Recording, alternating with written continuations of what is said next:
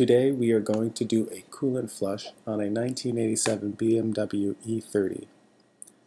For me, this project came about because I developed a major leak in my heater core.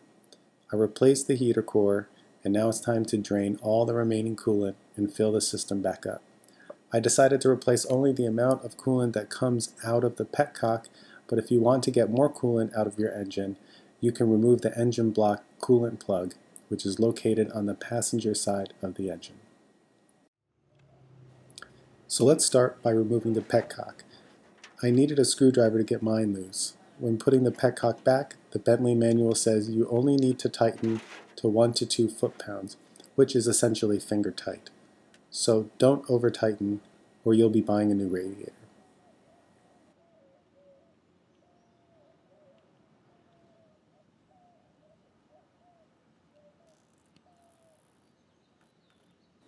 So with the petcock removed, hardly anything is coming out. But to make things come out faster, we'll need to remove the expansion tank.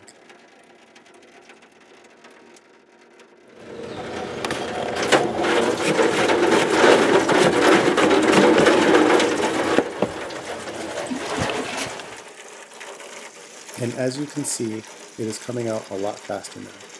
So let's drain everything out and then screw the petcock back into the drain hole. Before filling up the system, you'll want to open the coolant bleeder valve. This will allow air to escape as you fill up the system.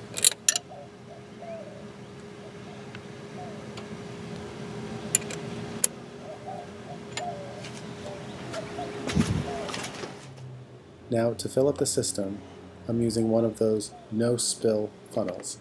Not only do they help in preventing spills while putting coolant into the engine, but they are invaluable in helping bleed the air out of the system. Now let's fill the system with fresh coolant. Because this is such an old car, I'm just using the cheapest coolant I could get at the store, rather than BMW coolant, which costs $20 a gallon. And I like to mix my own 50-50 coolant solution too to save money. So that's what I'm using here. The Bentley manual says to use phosphate-free antifreeze, so make sure to check the bottle if you're not using the BMW coolant.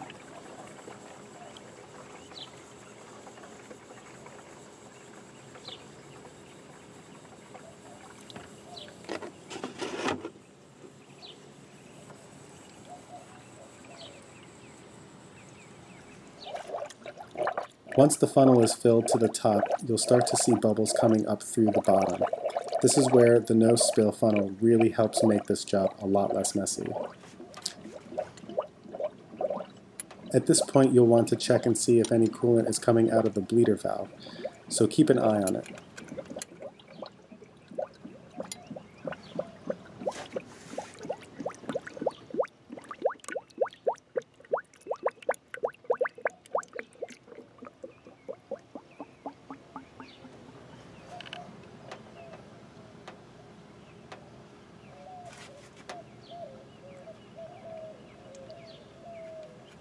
Did you see the coolant come out? Now the system is full to the thermostat housing. So now you can keep the bleeder valve closed so you don't spill all over the place as you continue to fill up the system.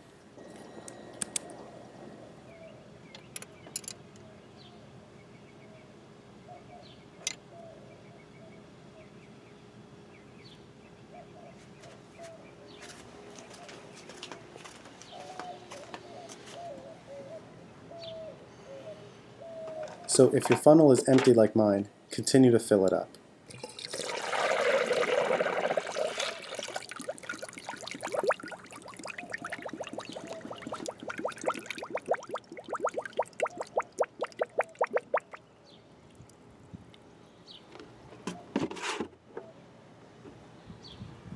So now I've got the system pretty much full of coolant. No more bubbles are coming out on their own. Now it's time to turn the engine on and get the water pump to start pushing trapped air out of the system.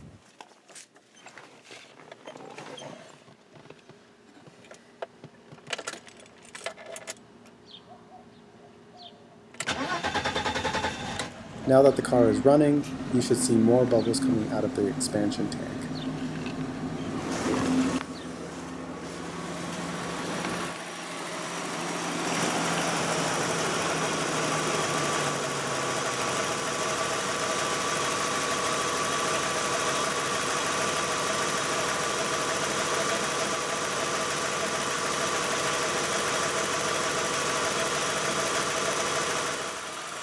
You'll want to continually open the bleeder valve to release any air that might get trapped in the thermostat housing.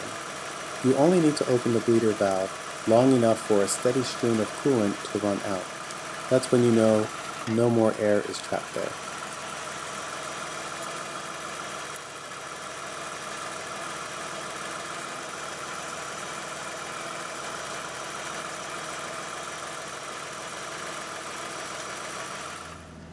Continually check the temperature gauge.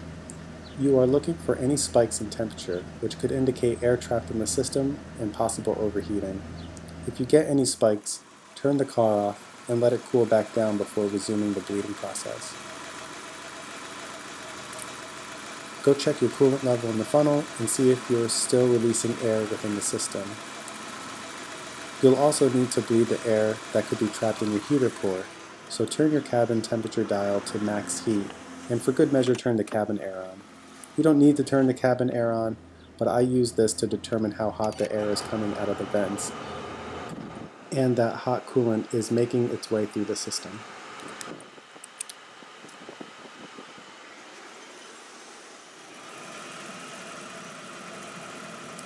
So at this point, you are just going to continue to bleed any potential air trapped in the thermostat housing by opening and closing the bleeder screw, and you'll continue to monitor the bubbles coming out of the funnel.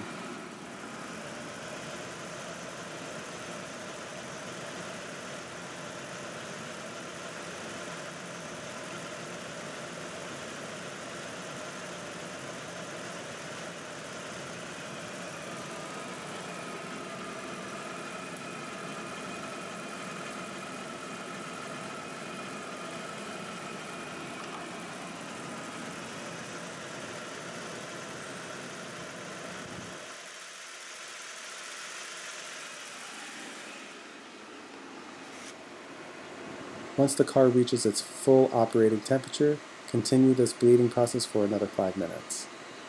And that is it. Once the bleeding process is complete, remove the funnel, siphon off coolant in the expansion tank until the correct amount is reached, and then take the car for a drive. After completing this process, I checked the coolant level after a couple days of driving, and the level dropped 2 inches below the fill line. That is normal as air continues to bleed out of the system. I filled the coolant level back to the fill line, checked it a few days later, and the coolant level has been holding steady. So the job is done. Don't forget to recycle your coolant and clean up any messes so animals don't drink spilled coolant, and happy wrenching.